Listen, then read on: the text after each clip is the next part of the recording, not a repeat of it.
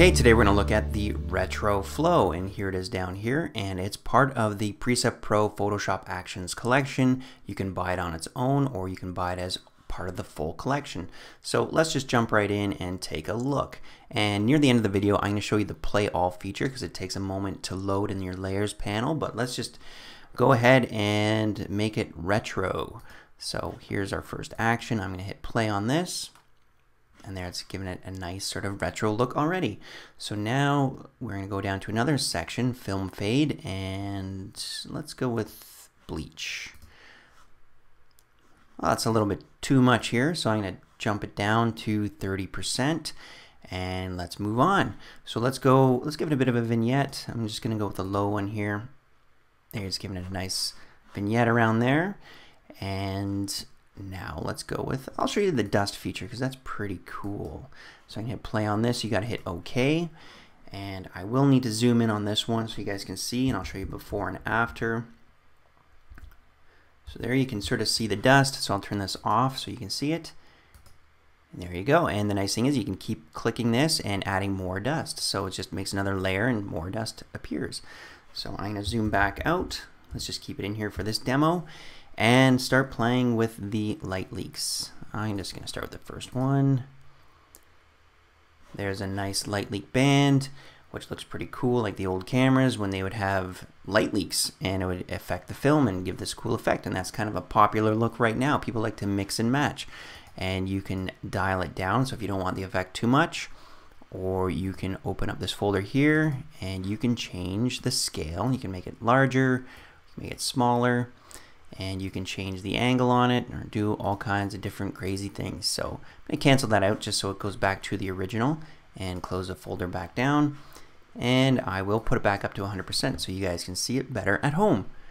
Now I'm going to go with another one here. Let's just play with one more.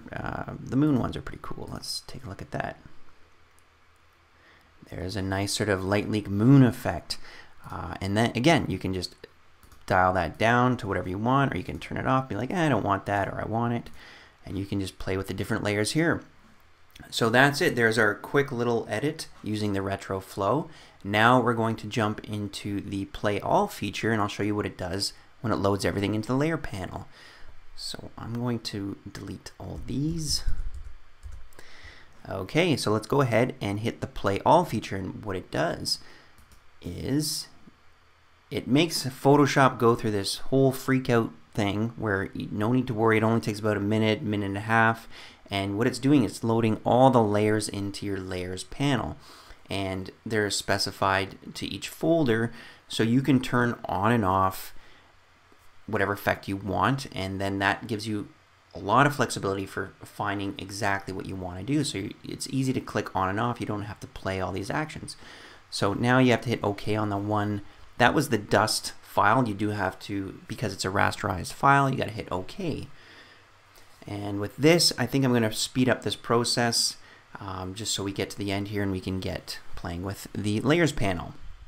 Okay, now we have the retro flow loaded in our Layers panel, so we don't need the Actions panel anymore because we have it all here. And I'll just show you quickly what you can do, and it's just open up each folder and you can turn on and off each action. So you can mix and match and change the opacity or do whatever you'd like in that.